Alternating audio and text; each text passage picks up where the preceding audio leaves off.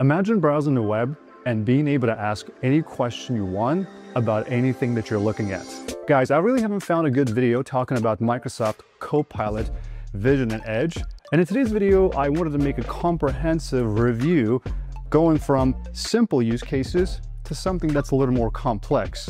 I'm trying to assemble a computer, so I bought this mainboard. It's an ROG Strix mainboard that works really well with Intel CPUs. It doesn't work with AMD CPUs. In fact, if you look inside, I already bought the CPU. It's a 14th generation Intel CPU.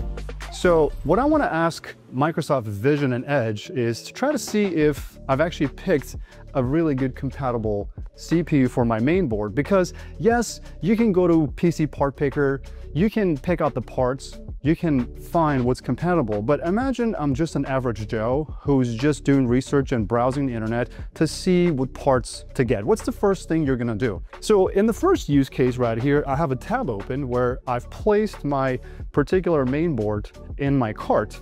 It's an Asus ROG Strix. It's the exact same one that you saw right over there. And then I've added two CPUs. I've added a Ryzen 7 because I can afford this one here. And I've also added an Intel i9-12900K. At the top right corner, what I'll do, I'm gonna use my touchscreen to summon it right here. I tap. Hey Copilot, I have a couple of CPUs in my Amazon cart. Can you please tell me which one's compatible with my Asus ROG Strix mainboard? You've got an Asus ROG Strix Z895 gaming Wi-Fi motherboard in your cart.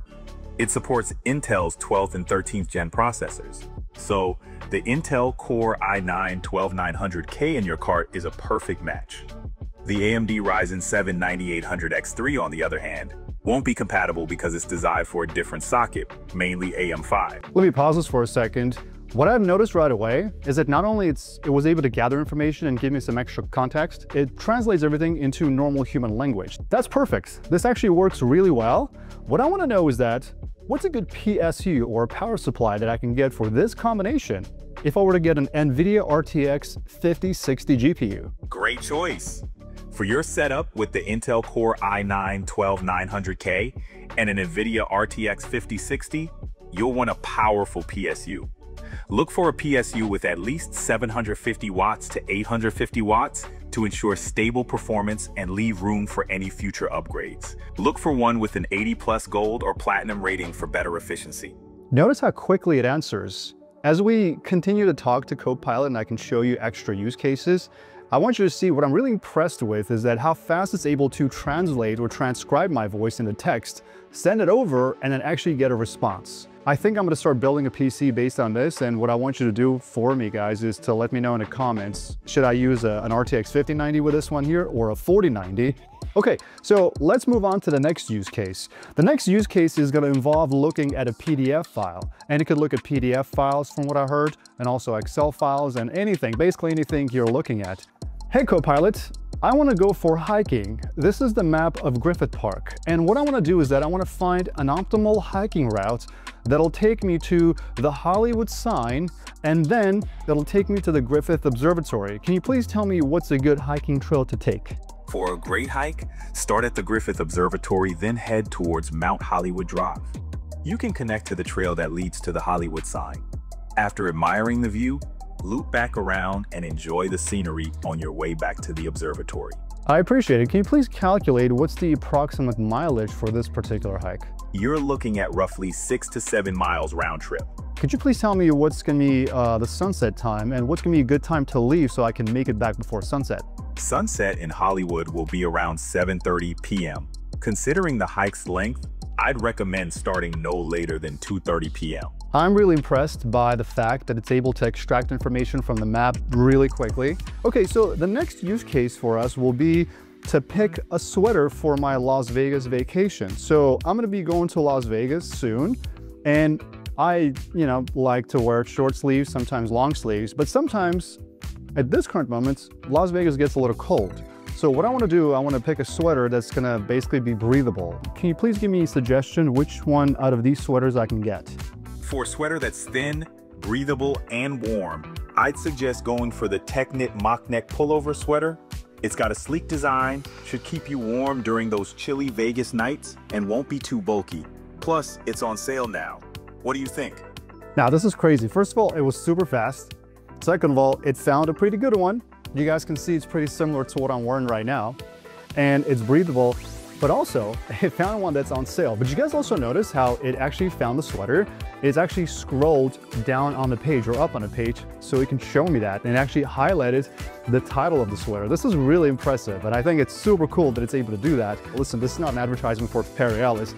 If Perry Ellis wants to sponsor this is cool, but it's not an ad. So now we are on Google's page where we are going to be picking tickets out, and then I'm just going to ask it some questions. All right, let's take a look. What's up, Copilot? Okay, so I'm trying to go to London so I can watch Manchester United play their next Europa League game. Can you please tell me if one of these tickets are suitable for that? To catch Manchester United's next Europa League match, you probably want to arrive in London a day or two before the game to get settled. Could you tell me when that game is so I can check the best flight options for you? Listen, I don't have my phone on me right now. Can you look it up for me, please? Manchester United will play Athletic Bilbao on Thursday, May 8th, 2025 at Old Trafford. Based on this, the flights departing on May 5th and May 7th would get you there in time for the match. Can I help you with anything else? I don't want you to help me book the flights, but what are your capabilities for booking the flights? You can book it by just me telling you that? I can't book flights directly for you, but I can definitely help you find the best options, compare prices, and provide recommendations based on your preferences. Once you've decided, I'd guide you through the booking process and answer any questions you might have. Basically, I'm your personal flight assistant, minus the final click to book. Okay, this is really good. Folks, it looks like there's no other use cases except for the last one here. So let's say if you're looking for a cooking recipe, you can obviously find some baking recipes online. Hey, Copilot, I'm looking at a cookie recipe, but on the picture there's a cookie. Can you tell me approximately how many calories per this cookie? That cookie on the screen looks delicious. The calorie count for a cookie of that size and type, like a chocolate chip cookie, can vary, but it's generally around 200 to 250 calories per cookie. Of course, it depends on the specific recipe and portion size, but that's a decent ballpark estimate. So, are you planning to whip some up? You know, I'm not going to whip some up, but that was really nice that you actually figured out it was a chocolate chip cookie. I like how it answers the question, but it's also asking you a follow-up question. It seems to me that Microsoft programmed Microsoft Vision in Edge to ask you follow-up questions and to keep you using it for as long as possible. I love how it asks open-ended questions, but also sometimes closed-ended questions, continuing the conversation going. So I think maybe Microsoft really wants for you to continue to use it so that you can probably recommend it to friends. It's understandable. So to increase retention, I can see this tactic of it not only answering a question, but also asking follow-up questions so you can continue using it.